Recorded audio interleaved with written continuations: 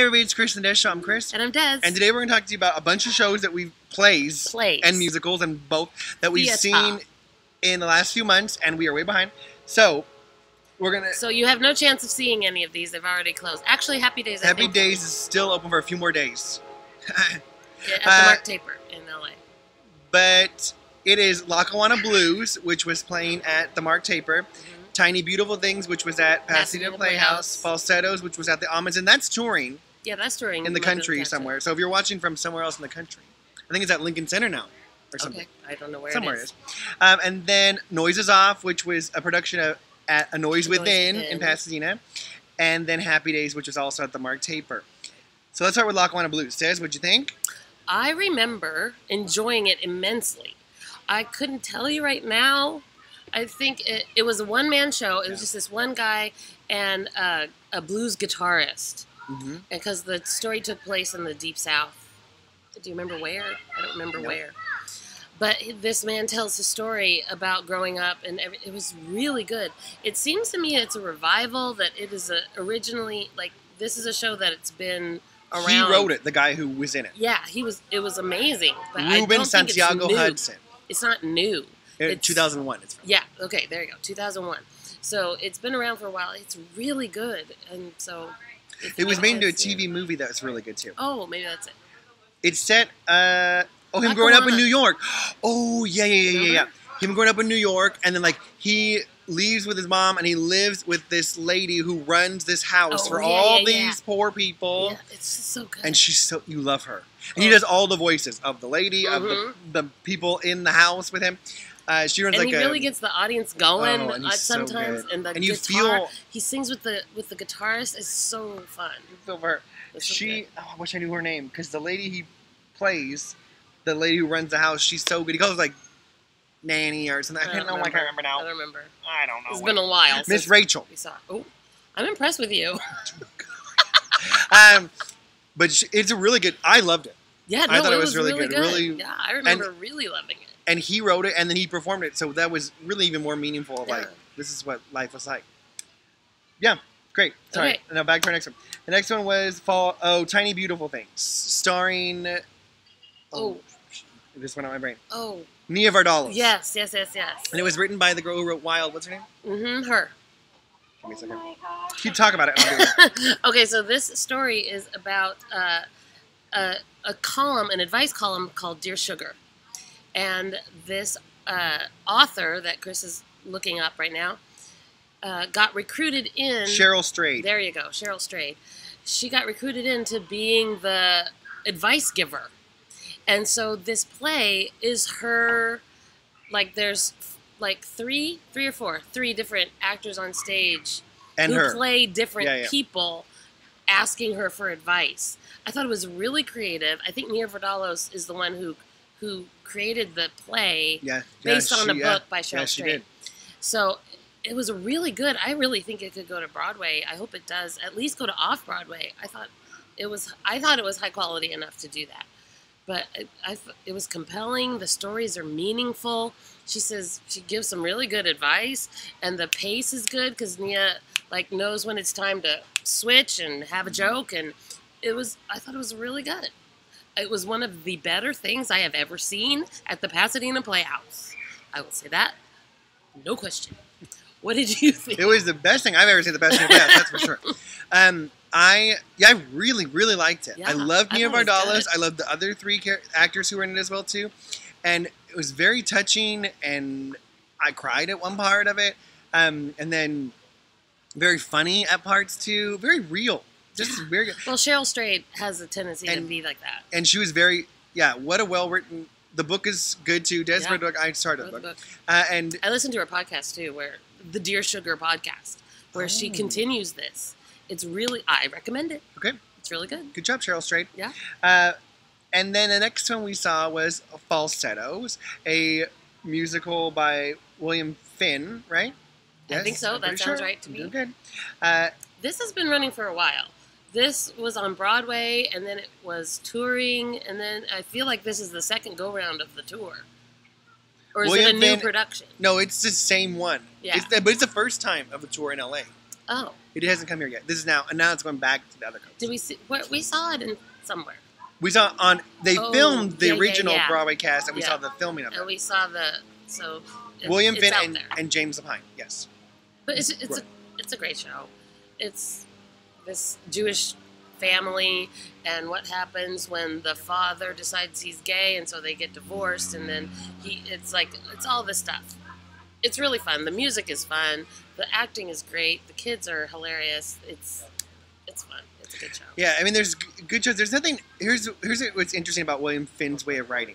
There's no song you leave singing.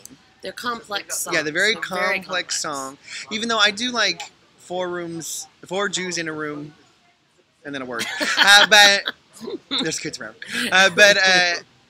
And even Stephanie J. Block does the original version, and Eden Espinosa is in the tour right now. Right.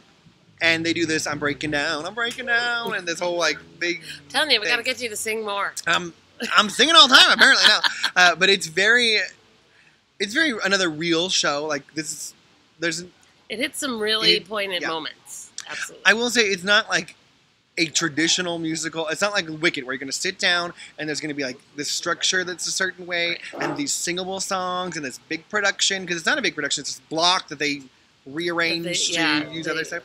They use it to create the elements. But that, I think, is the point of it, is to be a little more stripped down and real and in your face. I love stripped down. But it is good. It is good, for sure. It's well worth it. And if you have a Broadway HD subscription, you can watch the original Broadway cast, which includes Andrew Reynolds, who's one of my favorite people in the entire world. And he's very good. And so is Stephanie J. Block. And so is the whole cast. Yeah. Christian Borle. They're amazing. Okay, the next one we saw was Noises Off at A Noise Within. Can I just say, Noises Off is one of my favorite shows. Go ahead. We loved it so much. Okay, first of all, we found A Noise Within theater, and it seems to me that I have heard about it. I have a bunch of times, but... Yeah, but we have never gone. We've never actually gotten in the car and gone to a production there. And I'm so glad we did. It was so good. This little theater is a thrust theater, so it's three sides, kind of like the Mark Taper. And it's just, there's not a bad seat in the house. I feel like it's one of those kind of things. And the quality level was sky high. It was really good. So I would recommend we have season tickets for next season. Yeah, we bought them because the show was so good. That show was so great. So I'm really looking forward to going back there more. And it's like a company, so there's a lot of resident artists, and they do a bunch of the shows, right? Loved it. Yeah. And the cast was top notch. They were great. I loved all it. The set was great. It's a really cool set always. Whenever you see Noises Off, we've seen it a few times. In the show, they have to turn it around, you backstage. Back and forth. So they show you from the stage, and then they turn it around, and then you see backstage what happened. It is a great show. I always think this. It's a great show to take someone, if they've never been to theater before, and you're like, oh, sit down, and you're going to laugh for 2 hours. Yeah, because it's just funny. You're just going to laugh. It's just fun. Which is how, like, the play coming to the Amundsen, I think, the play that goes wrong, is a similar vibe, where you're just going to laugh, because it's hilarious.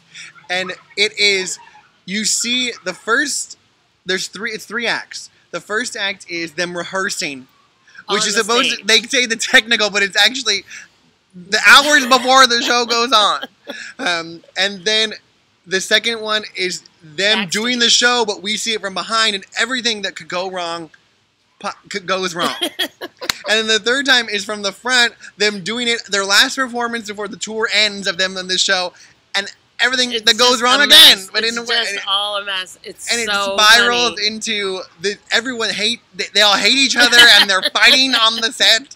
And it is really hilarious. It's a well-written play in the first place, but it's complex. It's very complex, and so it's very impressive to see it. It's so fast. What they have to do to keep it is amazing. And physical. It's so physical. It's very physical. Yeah. So it's really good. I want to give a shout out to Casey Mahaffey, who played Gary. I don't know. Because Gary never finishes any of his sentences. He's always like, and just the way he said, I can't even do it right. I laughed every time, I think. And I saw it twice. I went with Des and my sister, and then I took my wife for our anniversary to see it. And we were just dying. And I knew, I know he's going to say, this time at the end of all the sentences, and I was laughing out loud again. But they were all really good. Actually, everybody was. It was really well really done. fantastic. So, I would say if you haven't seen a show at Noise Within, go because go it's check a great it out. little theater Absolutely. too. And it's free parking. Yeah, it's right there at the metro station In Pasadena, right in there. Pasadena off the 210. So it's really great. Good. I enjoyed it. It's beautiful theater. Beautiful theater. Yeah, it really is. And so then the last show we saw was Happy Days, starring two-time Academy Award winner Diane Wiest. And it really, there's a guy who plays her husband who's in it for like half a second, but it is. It doesn't count. It's an hour and 45 minutes of Diane Wiest. Which, don't get me wrong, I love Diane Wiest. So. But here's the thing. It's Beckett. It's Beckett. He's the guy who wrote Waiting for Godot. And you really have to be of a mindset to sit there and listen to Beckett. Like, you got to go to him. He is not coming to you. He is not putting any work into helping you understand his play. You have to do all the work to get to what he's trying to say. And so it is so impressive, first of all.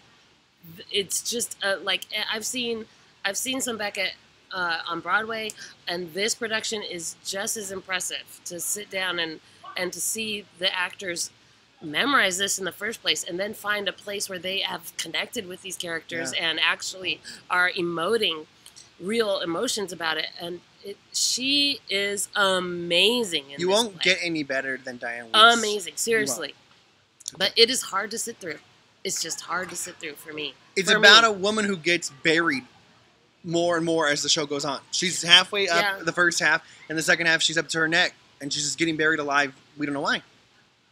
Well, I think it's metaphorical. It's metaphorical, and he's trying of course. to say all these other things, that's the hard part of the play, is you really have to get there with him about it. It's the exact opposite of Noises Off.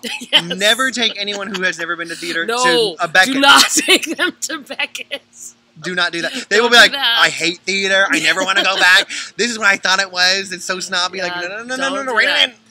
Samuel Beckett is for theater, well-seasoned theater people. Only, right. Oh, seriously, because he's hard. He's hard. He's just hard to see. Yeah, and it's not. And Beckett's not everyone's thing. No. He's not really our thing. Yeah. We get the metaphors and the deepness of it. I'm not a Shakespeare person. I'm not a Beckett person. I am a Shakespeare person. I'm not. That's not who I am. I love Shakespeare, but Beckett's not my thing. But I'll say you will not find a better production of Happy Days. If you like Beckett, and in if you like your Happy lifetime, Days, you will not find a better production. Diane Wiest is like she is in everything she's ever done since the history of the time. Highest quality. The best you're gonna get. Yep. Because it is her. Yeah. That's it. Absolutely. It's her and sand. And if you're interested at all in seeing the highest quality level of theater that there is in the world today, you get your butt down to the Mark Taper Forum and see Diane her Wiest in this production. In Happy Days. Because you will not get better than that. Right. She's great. Yeah. But if you like Noises Off and you like that kind of show, don't see Happy Days. Skip it. And probably if you liked Happy Days, I don't know if you would like Noises Off as much. Yeah, absolutely. It's a both thing. Yeah. So that's been our theater experience for the last few months. Hopefully, we're going to see some more things soon. So we'll keep in touch with you. It's going to be a good summer. It's going to be a good summer. All right, guys. Bye. Bye.